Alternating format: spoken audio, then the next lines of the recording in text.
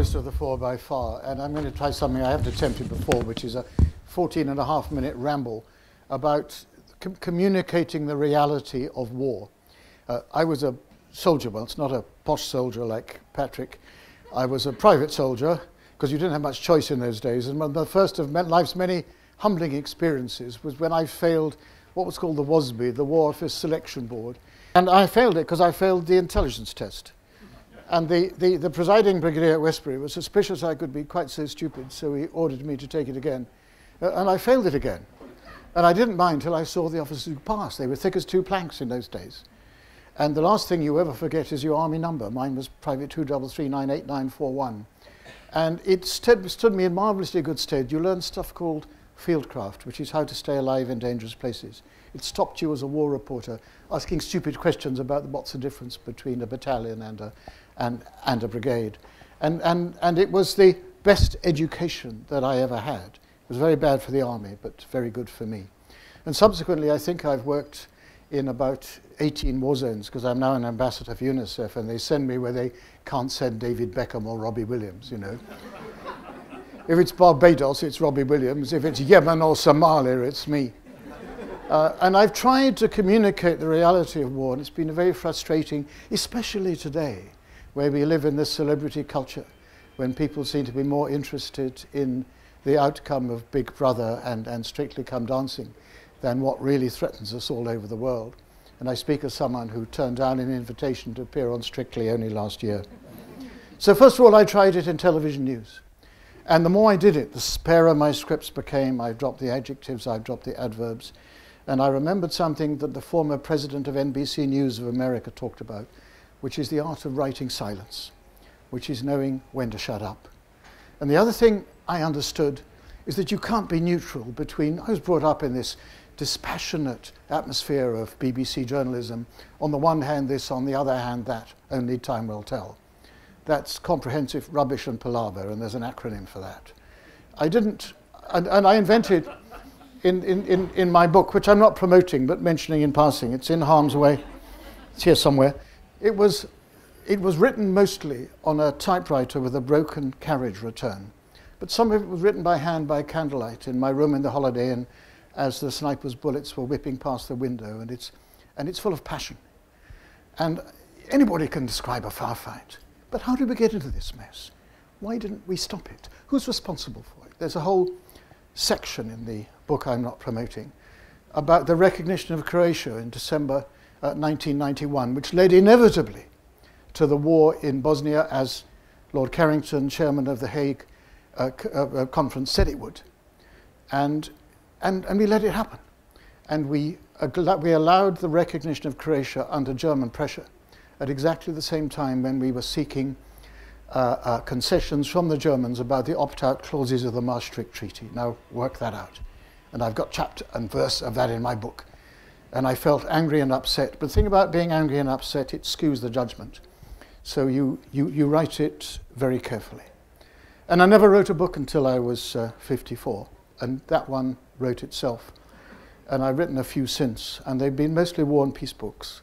And none of them are from academia. They're all from life and experience and what people tell me. And I've been lucky to get on really well with the soldiers. They're also informed by something rather extraordinary that happened to me. By accident, I became a member of Parliament. And it was the 4 most shocking years of my life, including the war zones. So I had to write about that as well. And I think what happened is that I used to sit there on my little independent bench, and I looked at the MPs opposite, and the ministers and the junior ministers. This was the first Blair term. There was not a single one who had ever served in the armed forces or knew anything about the reality of warfare. Our army is going to be cut, the announcements made today after tomorrow, by politicians who also know nothing of the reality of warfare. This is entirely new. Lord Carrington, who was a veteran of Normandy, told me that when he was Defence Secretary in the early 70s, every single member of Ted Heath's cabinet had been in uniform in the Second World War, with one exception, his Education Secretary, a certain Margaret Thatcher. And it was said of her she would have made an extremely effective and merciless machine gunner. So what we've got instead is this incredible gap between the government and the government. between the politicians and the people. So I started writing books, and in my old age, and I'm the oldest person here by a very long way, I suddenly turned to poetry because I felt so passionately about this. And last October, my very nice publisher, Icon, published a book of my dodgy poems. You know, you want to know about the banking scandal? I'll tell you. And if you're looking for rhyme for banker, it's easy to take a wrong turning.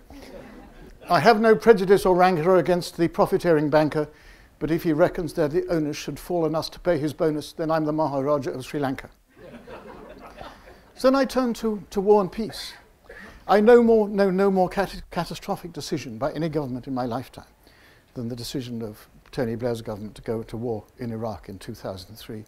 So I wrote about it. I was about to give evidence to the War Crimes Tribunal in The Hague, and I sat there, and the defence were challenging my right to be there, so I was kicking my heels.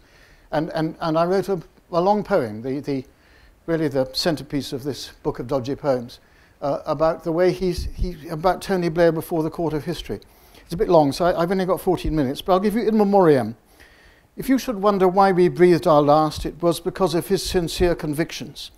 The flotsam tide of falsehoods floating past, the fantasies to which he clung so fast, the false prospectus hammered to the mast, the narrative as flaw-flecked as the cast, and certainties that turned out to be fictions. The thing about my dodgy poems is they're not obscure, you can understand them. Prime Minister Anthony Linton Blair, with messianic zeal and force of will, marched the Queen's soldiers up the hill and then he left them there. And I note, well, Patrick will have seen this. When they're serving in Iraq, when they're serving in Afghanistan, the ministers come out and are pictured in front of photo ops of the troops and tanks as if the heroism would rub off. I'm both pro-soldier and pro-peace. So this is called Brief Encounter. Somewhere remote and safe, out in the sticks, amid a photo op of troops and tanks, a politician walked along the ranks, expressing his condolences and thanks. A soldier threw some words into the mix. "Sir, how much do you know of soldiering?" "Not much," he said, "in fact, a harder thing." "But what do you know of politics?" "Not much again," he looked him in the eyes, "except I'm rather good at telling lies." You see, I think we've gone AWOL from our history. We British are now fighting our fourth Afghan war, with yet another 3 unnecessary casualties yesterday. Guess who won the other 3? We didn't. Go to any of the line regiments, and I come from the 12th of Foot, the Suffolk Regiment, on all their battle honours, you'll see 2 names over and over again: Mesopotamia and Iraq and Afghanistan. Where have we been in these last 10 years? Mesopotamia and Afghanistan. I think we've got to get real. And I find that poetry is actually wrong. Well, verse is a good way of expressing it. It's also, I take out my thing about never making the officer class. You see, I wrote this last week. This is called the Suffolk Regiment, 1958. We were on active service in Cyprus. The regimental office and veranda were no place for the casual bystander, with beltless soldiers frog-marched in on charges of indiscipline, and corporals and other rankers busted and given 2 weeks' jankers. The 12th of Foot on active service dealt harshly with the frail and nervous, except the officers, those precious beauties, whose only punishment was weekend duties. And I think we have to wise up to the costs of war. War is not a policy option, whatever Tony Blair thought. War is the ultimate and most serious decision, going to war, the use of force that any government ever takes. And I think because we are governed by civilians, quite rightly, but civilians who accidentally have no experience of soldiering or warfare, they tend to believe that the use of armed force can deliver outcomes that it cannot. And I think this is one of the most serious problems that confronts us under governments of any complexion. The costs were brought home to me not long ago when I was a merry young man at a wedding who had been in the 2nd Rifles in Operation Panther's Claw in July 2009, exactly the same time as the MP's expenses scandal was breaking. And he took the precaution of getting married before his 6-month tour of duty, and he's now left the service honourably. He did terrifically well. But he told me that of the 8 men in the Guard of Honour at his wedding, 4 are now amputees. Now, just think of that. And it's one thing to stand up and salute their names in the House of Commons. It's another to be aware of what we are doing to our young men and women increasingly in uniform.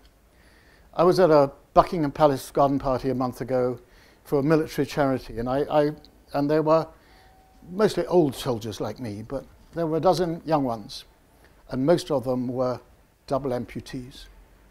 And I thought, what have we done to these people? And for what? And why? So I wrote this. The band plays and the medals glisten. The palace staff serve strawberry teas. Among the crowds who sit and listen are soldiers sharing memories, and others quieter than these, the wheelchair amputees. These are our valiant sons and brothers who bore the losses without gains of our fourth war on Afghan plains. Don't ask who won the others. And as for those who sent them there, instead of falling on their swords, they reap their ill-deserved rewards. Honours attend them everywhere. They sit in grandeur in the Lords, and they need no wheelchair. One more thing, then I'll surrender my little platform to people who write much more eloquently about soldiering than I do. I've just written for longer, and I've lived it for a long time. Then at the end, I thought one of the great things about writing a book of dodgy poems is you can write your own epitaph. Anybody can borrow this. It's not exclusive to me. I think I'm going to need it before any of you. It goes like this. When I'm gone, I hope you'll pause a minute and say, sadly not to my face, the world's a slightly less worse place because of my time in it. But just as probably, you may recall, I made no bloody difference at all. Thank you.